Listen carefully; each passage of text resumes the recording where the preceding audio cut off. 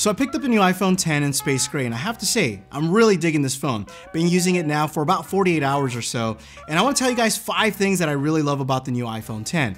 So let's go ahead and start off with the overall feel. And I know this is going to sound very cliche, but this phone feels really great in the hand. Now, my hand is gonna be different than yours, but for me, this is like the perfect size, the perfect weight, and overall, compared to pretty much any phone out there available today, I gotta say, Apple, this was a really good job because I can definitely use this phone with one hand. This is a phone that kind of sits in between the iPhone 8 Plus and also the iPhone 8. So overall, really digging the size of this.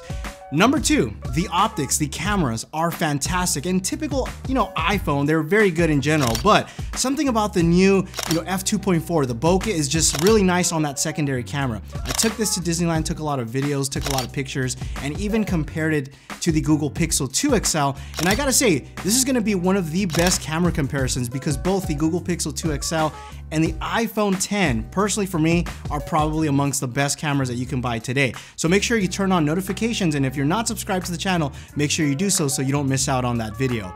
The third thing I really like about the iPhone 10 is the display. Now, I'm kind of shocked because Apple tends to play it safe, especially with new technology.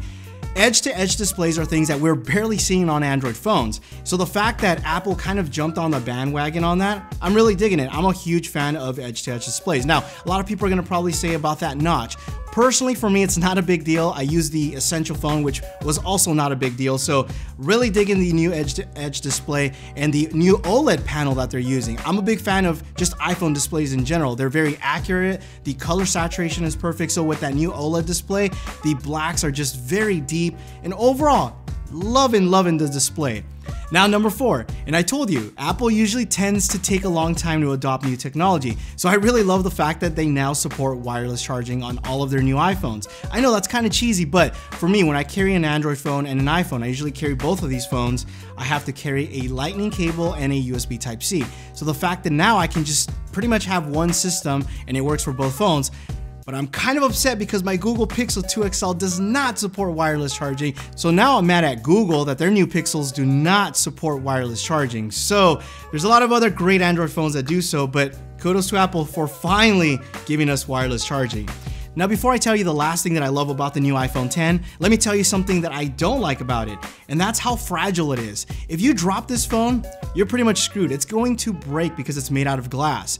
This is something that you're definitely gonna wanna put a case because if you don't have Apple Care, it's gonna cost you over $500 to fix. Yeah, that's pretty expensive. So, good thing is that today's video sponsor is Ghostek. So if you haven't heard of Ghostek, they make some really great cases, and their new iPhone 10 lineup is awesome. Basically, they have a case for any type of situation. So for example, this is the Atomic Slim. It's actually one of my favorite ones because it has a transparent back, so you get to admire the iPhone 10's design. And then you have this outer aluminum frame. This one's in red, and I think that contrast looks really great. And even the front is protected because the edges are actually raised. So even if you drop your phone face down, it's not gonna hit the display. Now, if you want something a little bit more sleek, there's the Covert 2, which I really like because that's more of a bumper style, still offers that transparent back. Now, if you want something a little bit more boss, a little bit more professional, they have their Exec style, which looks really nice and also has sort of like a wallet style on the back, so you can put your credit card, you can put your Costco card, you can put some cash, or you can go with something a little bit more heavy duty that's pretty much gonna cover your whole entire phone, the display, everything. It's not even gonna let water go inside. It's actually waterproof, shockproof. I'll leave links down below to their whole entire lineup in the description if you guys are interested in picking one up for yourself. And finally, the last thing I love about the new iPhone 10 is the fact that you can get a 256GB model, which is actually cool because, that's a lot of storage, and I personally love internal storage as opposed to getting an SD card and, kind of shoehorning that in. So awesome that you can get so much storage on a phone.